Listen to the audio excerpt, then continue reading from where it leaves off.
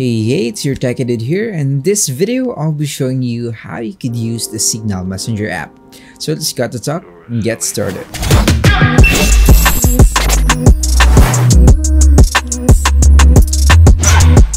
Just a short background about Signal. Signal is a cross-platform encrypted messaging service developed by the Signal Foundation and Signal Messenger. It uses the internet to send one-to-one and group messages, which can include files, voice notes, images, and videos, just like your typical messaging app. Why it became so popular just recently was due to the recent privacy changes of WhatsApp. Anyway, Signal can be used on platforms such as Android phones, iPhones, or iPads, or even on your desktop computer. For this video, I'll be setting it up on an Android phone. To get started, let's jump to our mobile device. To get started, I'm just going to open up Google Play Store and then go ahead and search Signal Messenger. And then you'll be able to see here Signal Private Messenger by Signal Foundation. Just simply hit the install button. And by the way, if you want to use Signal on your Windows, laptop, or desktop, simply go to signal.org/download and you'll be able to download Signal's app. It's also available for Mac or even on Linux.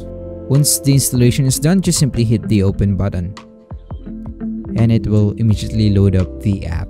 So we're going to click on the continue button and it will show you this kind of window or prompt, and it will ask you for the permissions for your contacts. However, I will not allow it as of this moment. In order for you to be able to register with Signal, you'll be needing to provide your mobile number. So go ahead and select first your country, and I am on the Philippines, so I'm just going to select Philippines and it will automatically fill up the country code right there. So I'm going to enter my phone number and hit the next button. So just wait for a while and I will send you the verification code.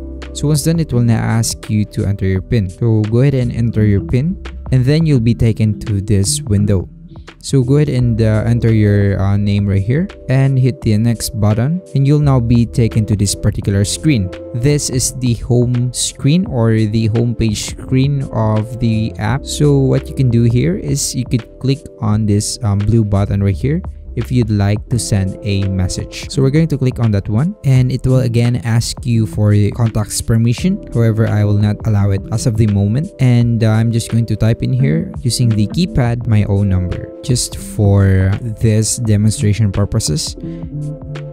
So you could see here that this is automatically labeled as note to self. So basically you're sending message to yourself. And the basic features of this messaging app is fairly simple. You have here at the bottom a camera icon where you could send photos, capture photos or video, and you need to allow the app to access your camera. So hit the allow button and hit this take a picture button, and then you'll be able to see here this kind of feature where you could enter a text or a pen or this blur face. So you could go ahead and click on this blur face right here and just simply hit this blur face toggle button at the bottom. It will try to automatically blur out faces from the photo. So once done, you'd go ahead and send that particular picture and you'll be having that kind of blurred out image. So other features such as the emojis are right here, and if you would like to send some GIF or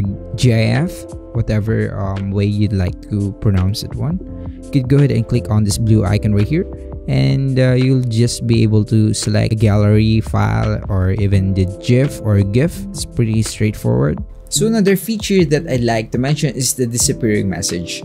This feature is not new, however, Signal Messenger gives you that kind of feature for more encryption and privacy. So to use that particular disappearing message, just simply go ahead and go to a particular person or someone.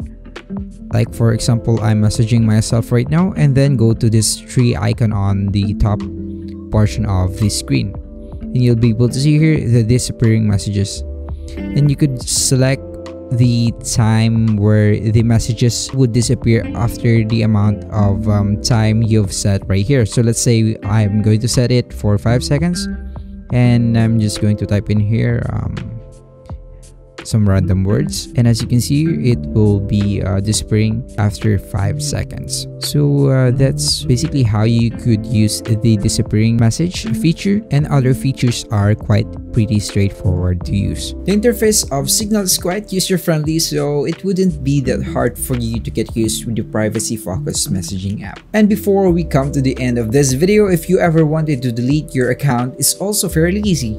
So to delete your account, just simply click on your icon right here and go to the advanced setting, and you'll be able to see here the delete account, and you'll have to enter your mobile phone number and just simply hit the delete button, and it will ask you for confirmation, and just simply hit the delete account, and it will now go ahead and delete your account from the app. So thanks for watching and tuning by. Hope you learned something new today, and if you did, leave a thumbs up and comment your feedbacks to whether or not you found this video useful, or even just your thoughts with the recent WhatsApp privacy changes. Let me know down below. And if you want to get more techy videos, just smack that subscribe button now. Till then, see you in my next videos.